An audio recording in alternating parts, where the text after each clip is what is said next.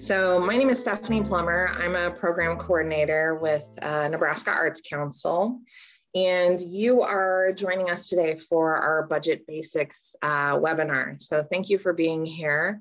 I'll be going through some slides, but feel free to drop questions into the chat if you have any questions or thoughts or want to touch base with any of the folks who are on staff today and also attending the webinar.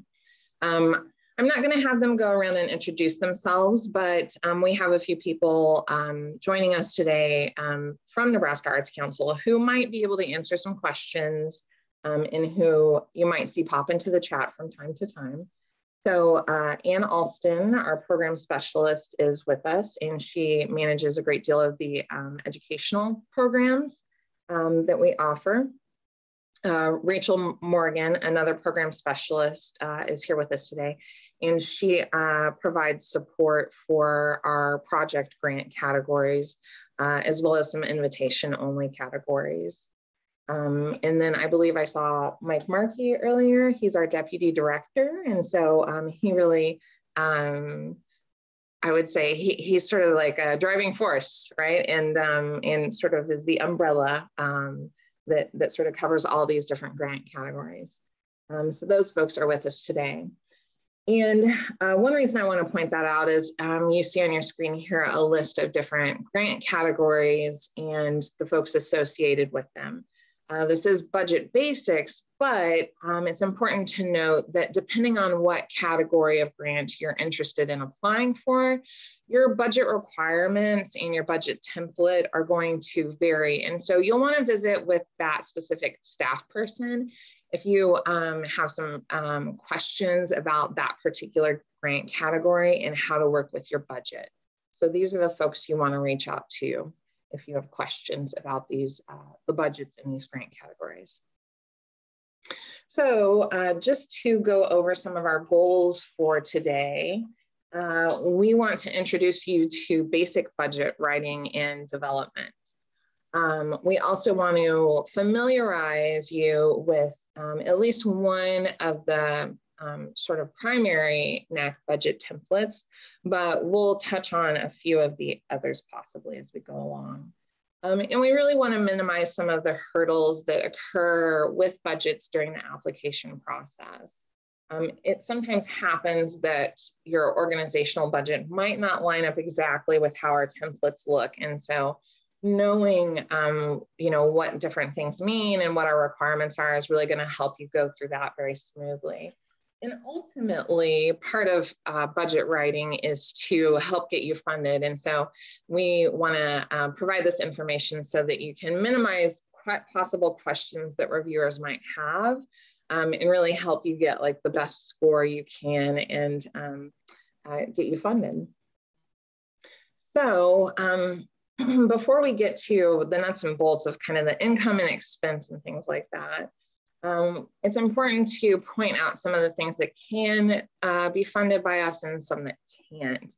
And so I'm going to talk a little bit also too, when we get down to the what can't we fund, about a few of the not necessarily exceptions, but caveats to those different ineligible expense categories. So the top section is what can we fund? Well, artist fees and their out-of-town travel, those costs related to their travel, such as you know, food, things like that. But primarily the artist fee is the big thing that we really want to see. We want to see that you're supporting artists through your projects. So that's an important thing that we really want to fund. Obviously, marketing costs are going to be a big portion of most budgets. And so that is something that many of our project grants can fund. Project accessibility is something that can be funded. We actually have a separate category of grants that can help you with making your projects more accessible. And then student transportation to art experiences. We also have a separate category for that, School Bus for the Arts, that can help with that. But certainly depending on the scale of your project, you may want to include those transportation expenses, into your larger budget. what can't we fund? So generally food and beverages. So things like big catering costs, that's not necessarily something we are going to fund, especially when it's related to fundraisers. And again, that's except for costs related to artists. School productions, generally school productions are more appropriately funded by the school. But if you want to hire professional artists, such as a choreographer, a professional director to work with your students, something like that would be something that would be eligible to be funded. And you would probably want to reach out to one of our staff members to discuss that, because that is such a narrow fundable expense compared to the size of a school production. So I would definitely recommend reaching out to one of us if that's something you're interested in. We don't fund projects that exclude the public. We get this question pretty frequently. Well, does that mean tickets? No, we definitely want your nonprofit organization to, sustain itself. And so selling tickets is perfectly okay. They just need to be accessible for purchase by the public. So there needs to be a way that folks can actually buy those tickets. For events that have already taken place, that's another one that we don't fund. If you go to our grant guidelines and each webpage for the grant, there are specific deadlines that are set up that will actually show you basically the date range that the activity must take place. So for instance, if something says it is due by 6 weeks prior to the start date, well, that very clearly means that you can't have started the project already. So you want to take a look at those deadlines. And then general operating costs. We'll talk a little bit later about the administration expenses that might come up in your budget. But for now, know that there's we generally don't support operating expenses. So your budget form, again, is going to really vary depending on the grant category. You can see all 4 of these look vastly different, and they're for different categories. For this workshop today, we're going to focus on the arts project grant, and there is some overlap in terms of, what's required or what kind of expenses your reviewer is really looking to see in those budgets from category to category, but they are different. And so you'll want to get into those guidelines, take a look at what's allowable and eligible in that category. But again, we are going to look at the APG grant today, and that's basically the third one from the left. So before we even really get to the template itself, we're going to talk about how you sort of start building that budget and really developing those line items and expenses and thinking through the expense categories. So I always like to start with the expenses. Your expenses really contain all the elements of your project and what you hope will occur. So the questions listed on this slide represent some of the expense categories that are actually on the budget template, but I'm going to briefly go over some of the other things that will show up in the budget template. So I would suggest starting with your artistic expenses. That's going to be the root of your event, right? You can't really have an arts project if you don't have some art in it. And so thinking through those artistic expenses is going to be really where you should start. So thinking through whether you're going to have a choreographer, whether you need an accompanist for maybe your concert. Are you commissioning an artist's work for your exhibit? What's that artist's fee going to be, right? So you want to think through all of those things and then start there.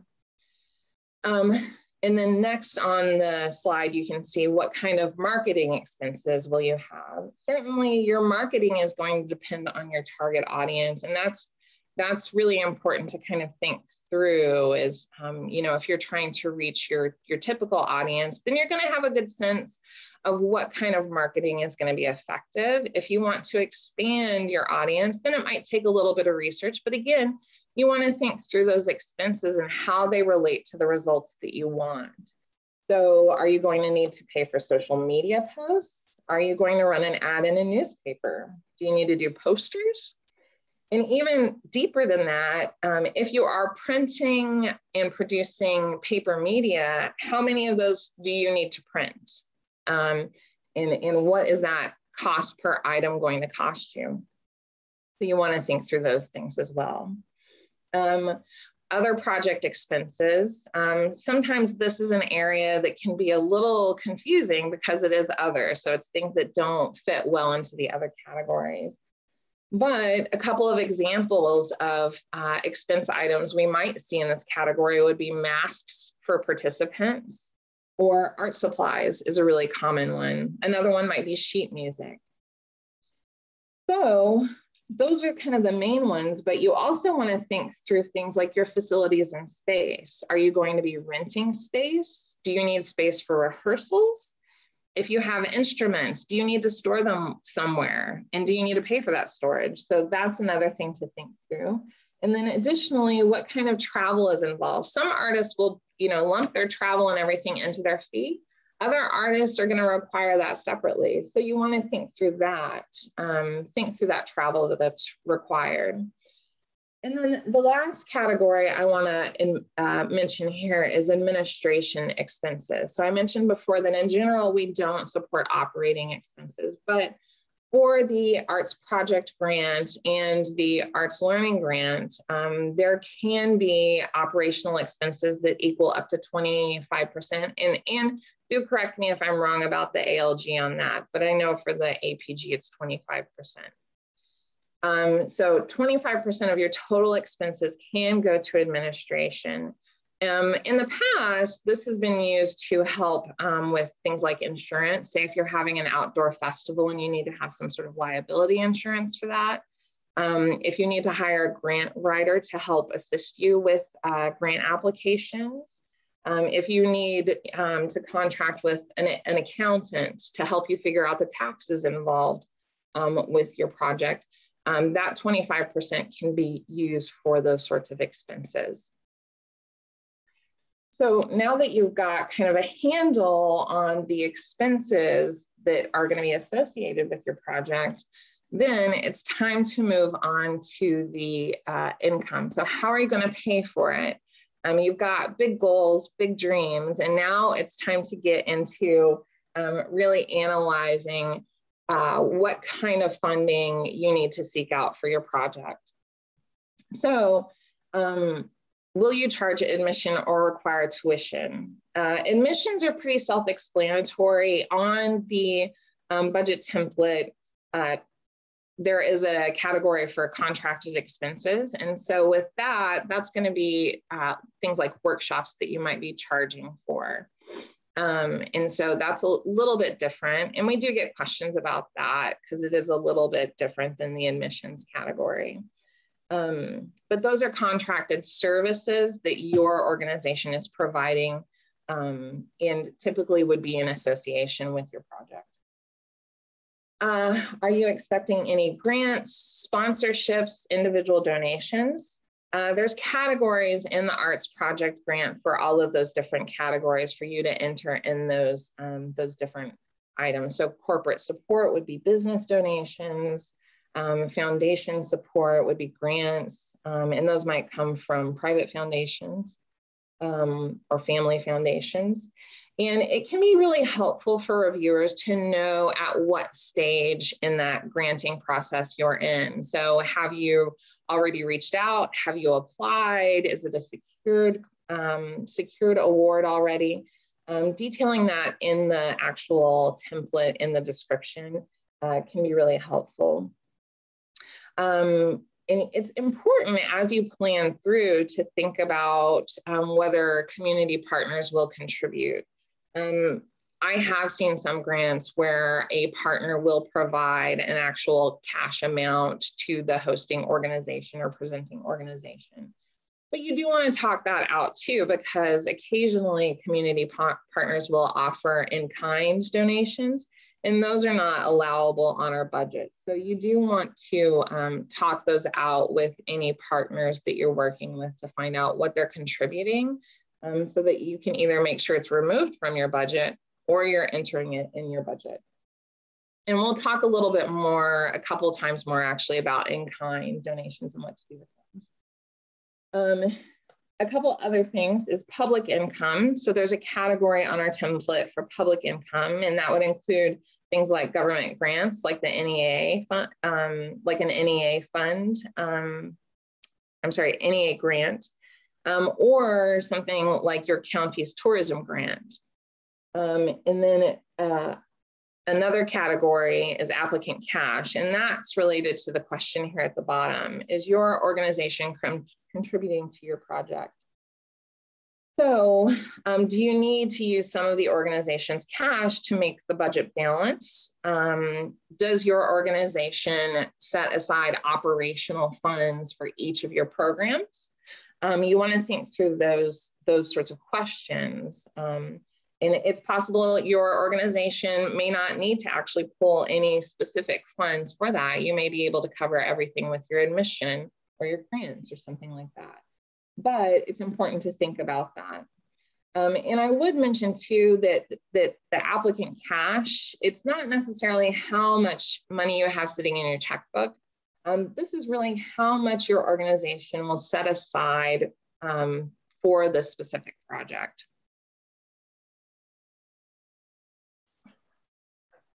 Okay. Hang on just a sec, folks. I'm freezing up here a little bit. So there we go. Okay, good. Sorry about that. So a couple of tips. And again, we're talking about the arts project grant, things like cash match and the type of expenses. It's going to vary again from category to category. But for arts project, we are looking for the expenses to equal the income, right? So if your project is $4,000, then what we should see is we should see that all your income, including your NAC request, equals $4,000. We also require a dollar-to-dollar cash match. And so what that means is for that $4,000, $2,000 of your income is going to be your request to us. And then $2,000 is going to be income from your grants, your applicant cash, your admission, all those things totaled together. So it needs to be split evenly. You also want to keep, again, your administration expense limited to 25% of the total expenses. And it's important to really take a look at that before you submit your budget, because depending on the amount of administration expense in there, we might have to have you revise your budget. So you want to take a look at that before submitting your application. Reviewers really like to see diverse income sources. They want to see that community support, and that can really be evident through things like individual donations, your expected admission, the number of grants you're getting from local family foundations. All of that is really helpful to reviewers to see. And then next, ensure that your budget matches your narrative. So if you talk about something in your narrative, make sure it's reflected in the budget. So if you're planning on 3 artists, then make sure that your budget says 3 artists. Or if it doesn't, if it only has 2 in the budget line for artists, then make sure in the text box that we provide below, and that I'll talk about in just a second here in more detail, make sure it includes a reason why that 3rd artist is not included in the budget. If you state in your narrative that you're planning on 300 students at a summer camp, but your budget only shows 200 students in that contracted services line, then the panelists are going to wonder why that discrepancy is there. So it's really important to make sure that if it's in the narrative, it's in the budget as well. And that goes to itemization too. So we require itemization throughout those budgets. And you'll want to then break out things like 300 students times $10 each or what have you. so that the reviewers can see that breakdown. Okay. And then, so our budget for the APG, the Arts Project Grant, includes a text box, excuse me.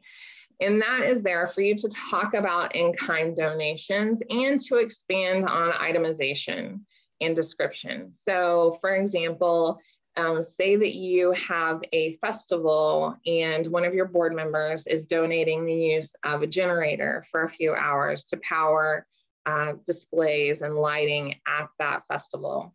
So you wouldn't be able to include that in the regular line items of your budget, but in that text box, you could discuss that. You could say use of generator contributed in kind for this many hours. And that's going to help the reviewer know that you have that community support, even though it may not show up in your income. And again, use that text box to expand on itemization. So I use the example of 3 artists. So perhaps that third artist actually is contributing their time to the project. Or, you know, there might be some other reason. So perhaps they are getting paid for a different project and it's all lumped into that project. So there's going to be a reason, but you need to discuss it in the text box so that reviewers have a good understanding of that. All right, so now that we've sort of filled out that budget and really thought through our expenses and our income, and we're keeping in mind some of those budget tips that we have, we're gonna guide you then to our webpage, our homepage. So you want to go to our homepage, artscouncilnebraska.gov, and if you click on apply for a grant and then grant system login, that is going to take you to our grant system. And that page looks like this. So this is our online grant system, and you can see there's a big log on button there. So if you've already got an account, you would just want to go ahead and hit that button, go ahead and get in there. Probably don't do it right this second because that means you'll be splitting your attention, and depending on your internet, it may pull a lot of resources. So you might want to wait. But if you do have an account in our system, you can just click on log on and get yourself in there. If you're not sure whether you have an account or not, definitely reach out to us and ask. We can look that up.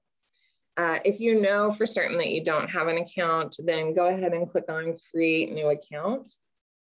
And that'll get you started in the process of setting that up. I'm not necessarily going to go into all the materials that you need for setting up an account in our system. It's actually not that much, but if you do have questions about that, you want to reach out to our grants and database administrator again for help. If you know you have an account but have forgotten your password, we don't have that information. So you'll want to go ahead and click on forgot password to set that up. So once you get in there, you'll go to your dashboard and you can see there's a little bitty house at the top there, apply. And so for many organizations that already have accounts, you might get in there and actually see your active grants. So what you would want to do in that case is go ahead and hit apply right next to the house. And then that'll show you the list of available grants that are open for applications at the moment. And you can see that there's a preview button on the left right next to those big red arrows. So if you just want to take a look at the application before deciding to apply, you can definitely do that.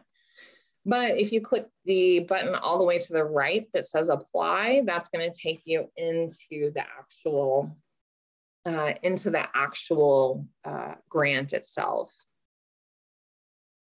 And depending on the grant category, the placement of that budget is going to be a little different. For APGs, it tends to be in the lower third of that application. But once you get there, then you'll want to click on a link for your budget template and download that. So you'll save it and name it. And I would recommend saving your budget to a location that's really easily accessible for you. That way it doesn't get lost. And then make sure to name your file. So you want to name it something that is, again, going to help you identify it.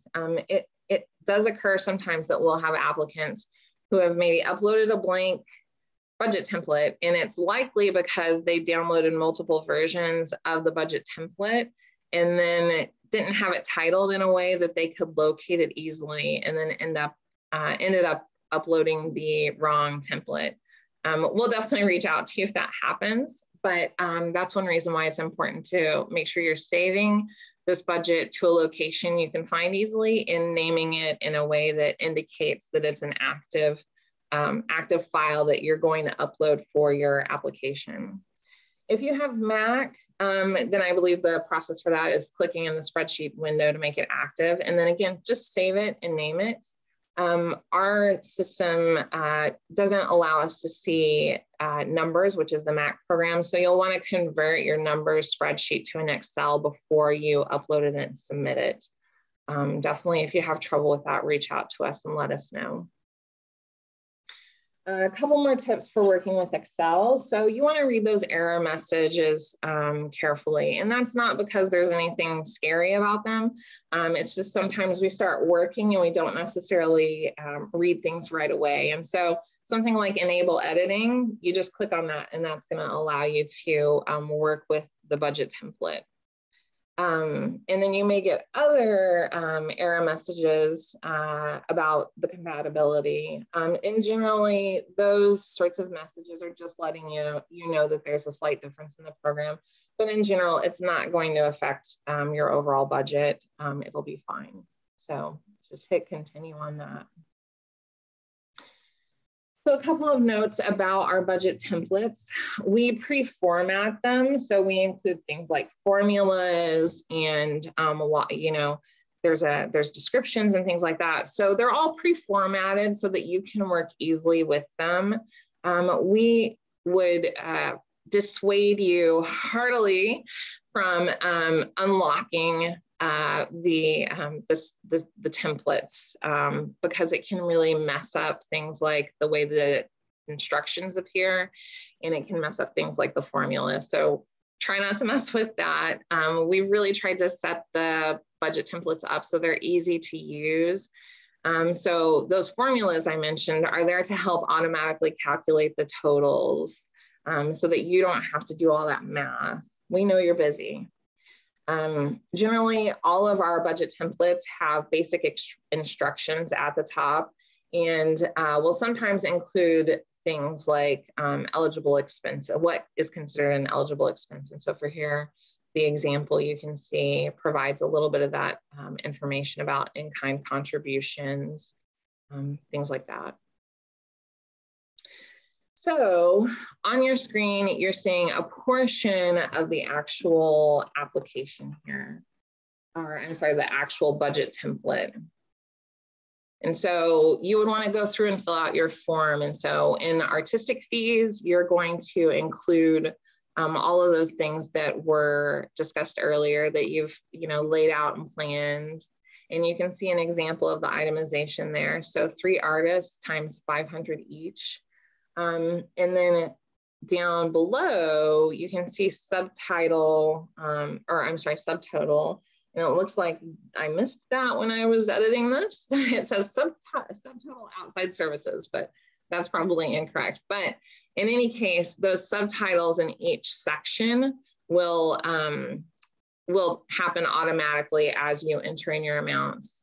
And you can see the description cell and then the amount cell. So you want to make sure you put a good description in those.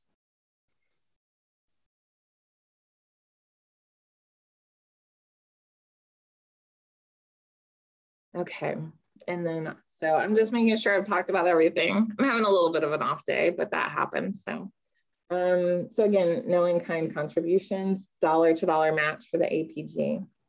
Okay. So here's a little screenshot of the text box. And again, this is where you want to put that in-kind information. I really like to emphasize that you use this box and how helpful it is. So if you need to, again, explain any line items that are up above, if you need to itemize more thoroughly. So for example, if you have 3 artists, that's going to fit pretty well in that description cell. But if you've got 20 artists that are involved in the project, you might want to expand on it further, because even though you can keep typing in those cells, a reviewer is not necessarily going to see that very well. So it can be useful to really expand in this area.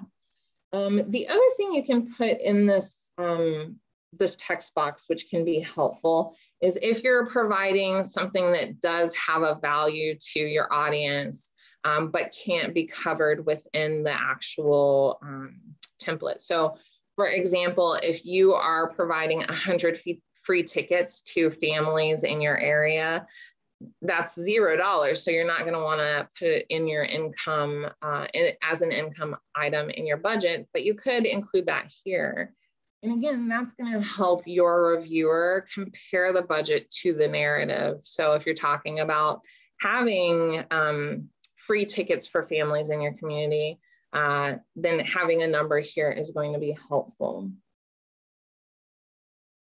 Okay, so we've got a couple of examples to look at. I've tried to blow this up as much as I could for you to see, but I believe we've got a couple of links that Rachel is going to share in the chat so that you can all take a closer look. So just take a minute. We're going to be a little quiet here, and we'll just take a minute and check out what we have here on this budget. And so if you want to point out anything you notice that you think they did well or you think is maybe missing, feel free to drop that into the chat. We'll just take a little bit of time to kind of peruse this, so to speak. And this is the expense side. We'll look at the income side in just a second. So if anybody has any thoughts about this particular budget and what you're seeing here, feel free to drop it in the chat.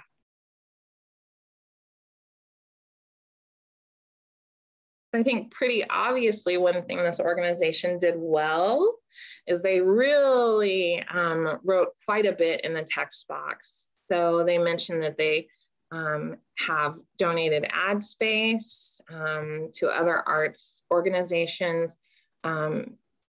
So that's one. They've mentioned how many postcards they're sending out, right? So they've really sort of gone through their budget and really thought through the things that they needed to further address in the text box. If you look up in the artistic fees, they have included a line for each of those, artists and professionals. That is helpful because then we can clearly see, that it's not just a lump of artists times 12, and this dollar amount of money equals, this amount. They've actually broken it out into the different lines. And then for the musicians, they've also itemized that as well. So 12 at $415 each. They've also included an ASL interpreter in their other contractual fees. So other contractual fees can be helpful for people.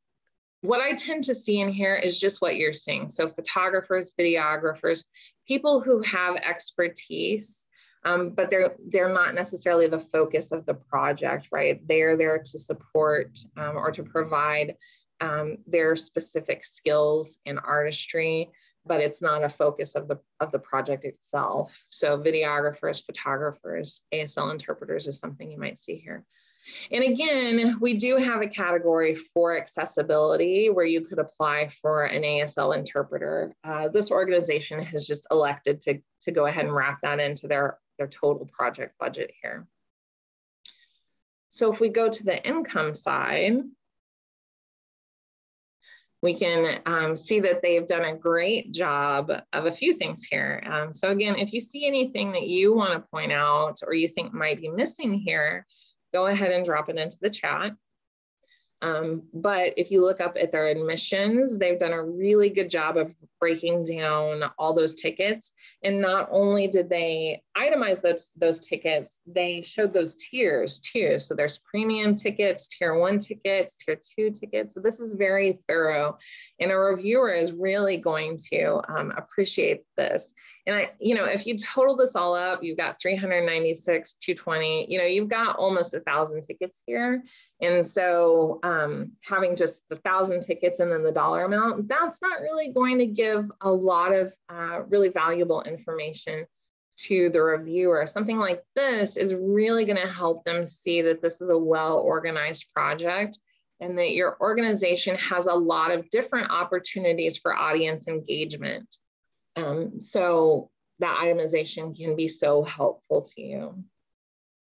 The other thing we can see here is they've got various funding sources. So for other earned income, they've got program advertising and foundation support. They've got a couple of foundations.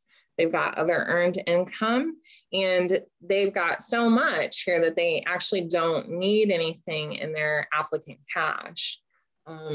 So they've done a really good job of really itemizing, and you can see in the text box also that they included 140 complimentary tickets for donors and special guests. So they've really done a good job here. All right, so we're going to take a look at the next example here. And again, these links are in the chat. So if you want to download these samples for yourself and take a closer look, you certainly can. So we're looking right now at sample project B. And so again, take a second to see what you notice about this budget, what you think they could include, what you think they may have done well. We'll just take a second to just take a little time and take a look at this. So, okay. So one thing that I notice is that they've really, kind of lumped all of the entertainment together. They don't even necessarily exactly say what kind of entertainment it is. They've got music, dance, entertainment, and a lump sum there. So something like this certainly can be itemized and put into different lines in the artistic fees.